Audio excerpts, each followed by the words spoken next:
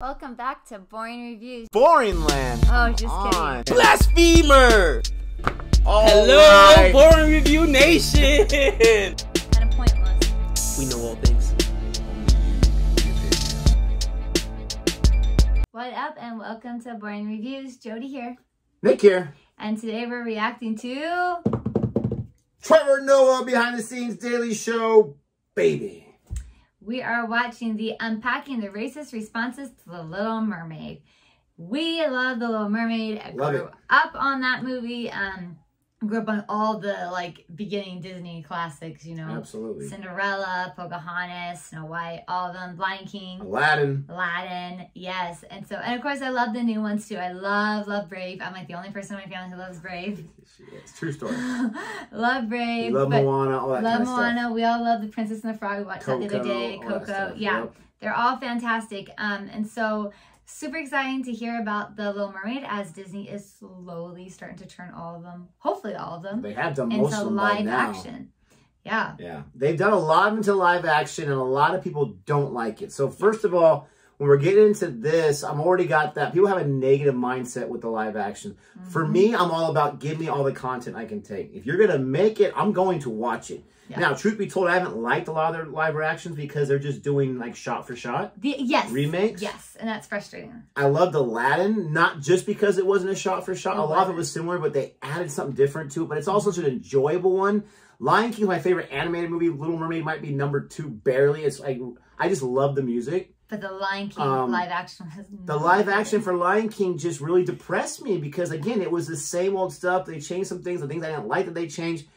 But they changed Cinderella too. And to be perfectly honest, I wasn't I wasn't a huge fan of Cinderella. I still don't mind that. Liked it. My only problem with that is there's so many Cinderellas out there in general, right? I mean, and I teach grade school, so we do a lot of stories, and it's usually always a version of Cinderella. Because it's so easy, everyone knows it. But I did like the Beauty and the Beast. I liked Emma Watson, and it was good, but we haven't really rewatched it that many times. Oh, I've watched it a couple times with our daughter. But anyway, moving on. So the live actions already have a lot of negativity that I'm not a part of because just give me the movie, I'll watch it or I won't.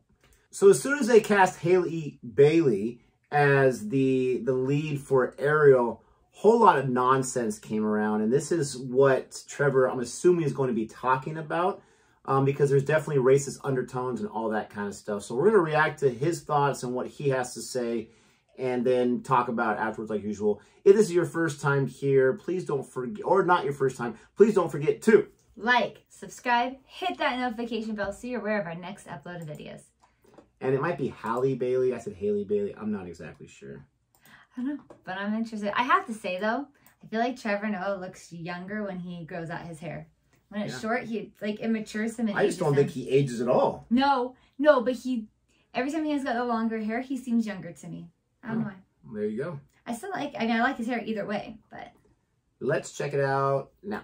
You know, every time one of these internet outrage things happens about which character is being played by whom and people get angry, I would get it if people had good faith arguments, but you can tell that people are just using these moments to disguise a discriminatory idea or a racism that they hold. It's it's your thing. There's a lot of hate out there too. People are gonna act oh no, the Little Mermaid. I'm here because I'm a Little Mermaid purist. I come up with all these bullshit answers. They'll be like, you look at the history of the Little Mermaid. I'm sorry, the history of the Little. You mean the imagination of the Little Mermaid?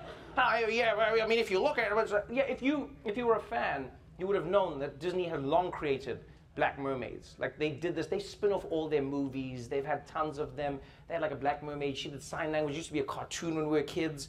People don't care about it. They're like, it's never happened. It's just look. Here's the thing. It's not about race. It's just about realism. I'm sorry, what? And then it's ironic that they try and use representation as the argument the other way around. So they will say, it's not about representation. It shouldn't. Who cares who plays the role? All that matters is the best person gets the job. And it's like, have you heard Halle Bailey sing? Have you heard her sing? You're gonna tell me the best person? Who do you think they got for? You think Disney is just out there in the street like you? Come, let's go. You think they play games like that? It is the best person for the job. You're angry about who the best person was. That's what you're angry about. And it's like, no, but the Little Mermaid, she means so much. And I don't deny that. I don't deny that it must have been amazing for any redhead little girl to see the Little Mermaid. It must have been amazing. It's a beautiful experience. But the movie's still there. Yeah. You get what I'm saying? It's not gone. Yeah. You can't not watch it. It hasn't been burned. It is still there. You can still watch it and you can enjoy it. I do all the time. It's not going anywhere. It's like, you get so angry. But what about the little girls with red hair who won't what? See themselves in what? A Disney cartoon? Are you being serious right now? You have the princess in Brave. She was redhead. Remember her, right? You have Anna from Frozen, right? Strawberry shortcake. You have the little kid from Up. Remember, like pulls off the helmet and like the hair does a thing. Yeah. The cutest thing is like remember that? Red hairs. There's tons of other characters. There are more red-haired Disney like stars, like women who are stars in the franchise, than black women. But now you're going to make it seem like and it's not like one should be against the other. There's no need. You have the Little Mermaid. It's fun. Now you've got Halle Berry playing the real version of it. That's fun.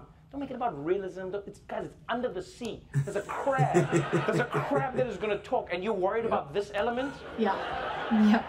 Yeah. People are like, oh, I just think it should be. It's all the thing. And then I love when people go, oh yeah, so if you don't care, then how would you feel if the Black Panther was played by a white guy? I'm like, well, the difference here is the Black Panther. Blackness is central to the character's identity. Like literally. You know what I mean? It's like literally, that is the whole point of the thing. And by the way, if you're going to bring a white guy who's going to be like Vibranium, bring him. I want to see that guy. Just for fun. Just bring that guy. Just for the fun of it. Let's see what happens. Well, there are many people who haven't seen themselves on screen. You're going to get angry. You're going to get angry because now somebody who's in a wheelchair is playing this role. You're going to get angry because somebody who's black is now playing that role. The original is still there. There are many parts that are still out there. It's not like there is nothing left. It's not like there's one movie in the world and there's one story and this is the only way you can tell it. There are many. Calm down. Or at the very least, we should get them to meet with Ursula and then she'd take their voices away. Yes. Just be like, oh my gosh. Well, they'll still have their fingers though, the keyboards. Somebody kisses you, yeah, don't come back. You ready? People are so angry. They need to go touch grass, man. We need to touch grass. I'm not sure what that means. I don't know either. Maybe they're not grounded? I don't know. That or maybe even like grass isn't the drug. No, I have no idea. I have no idea either. But I think he's right. I think it doesn't matter who plays the role. And it's kind of nice that we have something different, right? You have a twist. But I am interested because The Lion King did not go so well live action. How they're going to come across like all these talking sea life. Like you've got the crab and you've got flounder, the clownfish. Like I'm interested in how that's going to look with real people.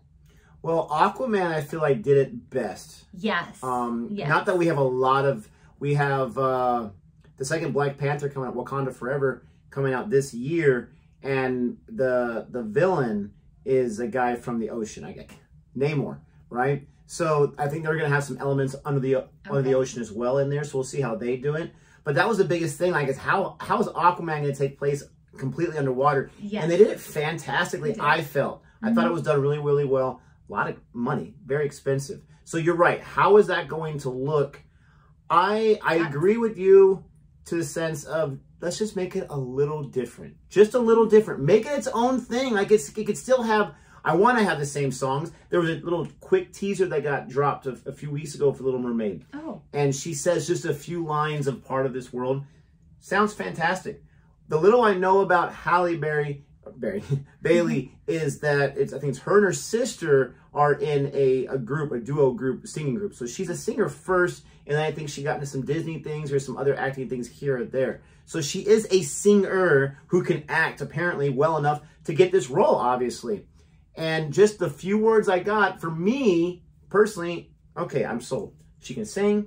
That's all I care about because that character is so synonymous with singing and being able to have that voice. I mean, she's the center of her whole family's performance that she misses out on in the first part of that original movie.